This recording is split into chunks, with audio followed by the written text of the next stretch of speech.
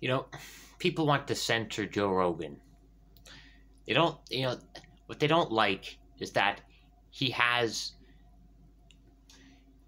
is that he has opinions that are going to be different from other people. They don't want to hear, you know, the the elites in our society. They don't want you to think that there's only one answer to the coronavirus. How we deal with it when there isn't. I mean, the science isn't all in. I'm sorry. And he tries to have different opinions on his show. That's what he's doing. Um, and like the establishment, they got a problem with it. So they create this fake controversy where it's a whole bunch of clips of Joe Rogan saying the N word. These three guys, might at Midas Touch, which is this Clinton organization, like they like it really bugs them. It's the fact that Joe Rogan, he gets more views than anyone else in the media.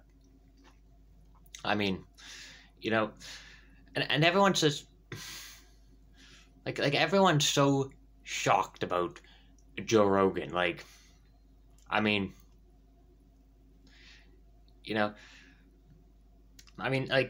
like all the serious people on CNN pushing war, like they don't have an issue with Joe Rogan, questioning the vaccine. Like, people like workers are struggling right now, and when it comes to people like Justin Trudeau want to look down at all these people protesting.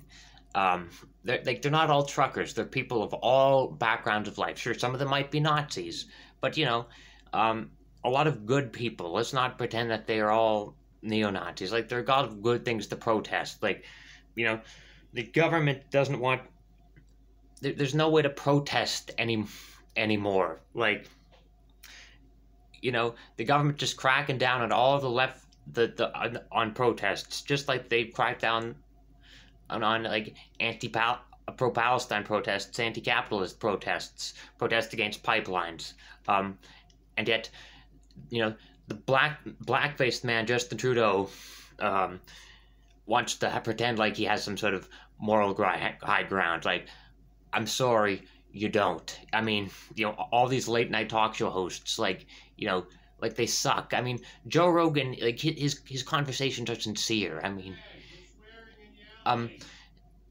that's it's not the you can't cancel him. The people are gonna rise up.